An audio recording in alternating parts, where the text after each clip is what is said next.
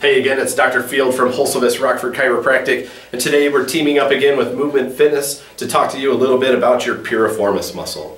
Now, the piriformis muscle goes from your sacrum all the way out to the upper part of your leg, and that allows you to laterally or externally rotate your hip.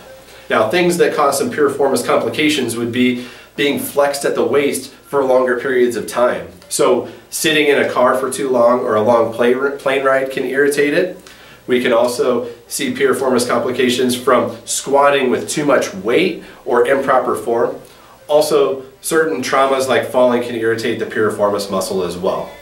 Now, this irritation that I'm talking about can mimic sciatic type pain, since the sciatic nerve runs right alongside the piriformis muscle and sometimes through it. So pain that you would see would be pain that shoots from the low back down your leg to a specific spot, or some tightness in your gluteus muscles.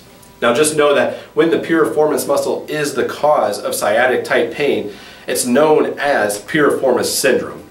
Now, chiropractic adjustments to the upper lumbar spine, where the nerves come out to the piriformis, can help relieve the stress on those nerves and allow your piriformis muscle to function better.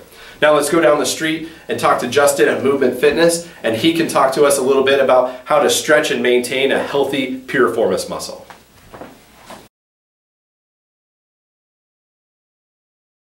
Hey everyone, it's Justin Kegley with Movement Fitness talking about how we can stretch and strengthen your piriformis. So the first thing we're going to do is we're going to lay on our back. We're going to take the side that we want to stretch. So say my right leg here.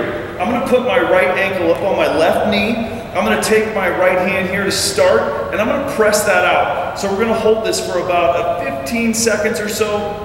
We're going to stretch this out nice and easy. And then the second thing we can do here is we can take our knee and we can pull it back into us here. So we can rotate that knee back toward our opposite shoulder, and we can hold this for about a 15 to 20 second stretch as well. So those are two things that we can do on our back. Another way that we can do this, if I want to say stretch my left side now, it's a little advanced maneuver. So what we can do is put our feet at a 90-90 position. So our legs here, 90 degrees here, 90 degree at the knee here. We're going to put our left hand down. Nice tall posture here, and I'm going to reach straight out, and I'm going to get a stretch along that left side of my piriformis here. So nice and easy stretch. We're going to hold that for about 15 to 20 seconds as well. We can do that a couple times on each side, and then obviously flip around and do it the other way.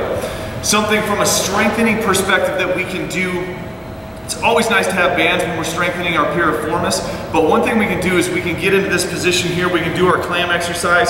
So we're going to lay on down here, nice and easy, legs about a 45-degree angle, and then what we're going to do is we're going to rotate that leg up. We're going to take that knee out. So we're going to come up and down here, nice and easy. Bring that up and down.